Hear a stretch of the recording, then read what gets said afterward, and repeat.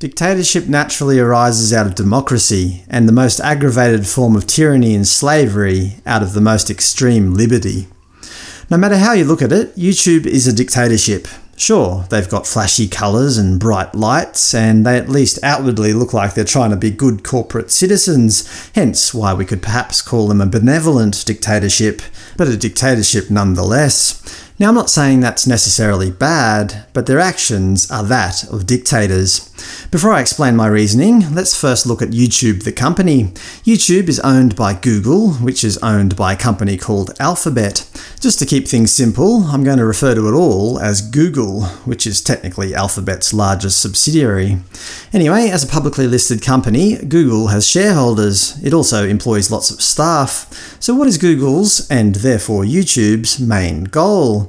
To make money, of course. If they don't make money, they fail as a company. As with Google, YouTube makes most of its money through advertising. People like you and me upload videos and can become so-called YouTube partners if we meet the requirements. This entitles us to 55% of all advertising revenue associated with ads shown on our videos. YouTube keep the other 45%. Whatever you think of the fairness of this split, it doesn't really matter, but that's how YouTube make their money. Now back to my dictatorship argument. Imagine we have a set of scales. On one side is rules, and on the other side is freedom. YouTube, like every company, have rules. Lots of rules. They have a set of so-called community guidelines which must be obeyed by all creators. You can't post videos that include things like nudity, dangerous content, hate speech, violence, spam, copyright, privacy, impersonation, and so on. If you break a community guideline, your video will be removed and you'll get a strike. 3 strikes and you're out. They call these community guidelines, but neither me, nor you, nor any other YouTube partner had any say in their creation. It didn't go to a vote. We weren't asked whether we agreed with them or not. We were just told, these are the rules.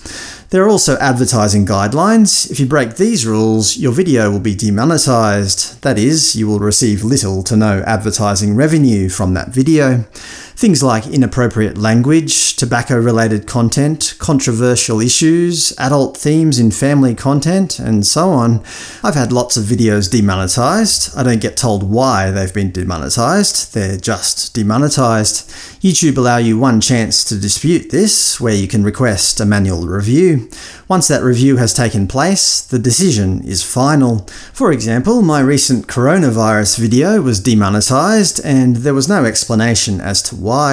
I requested a review and they stuck with their decision. No surprises there. No debate, no discussion, just demonetized. I presume it's because the video falls under the controversial issues and sensitive events category. But who determines what's considered controversial? Who determines what's sensitive?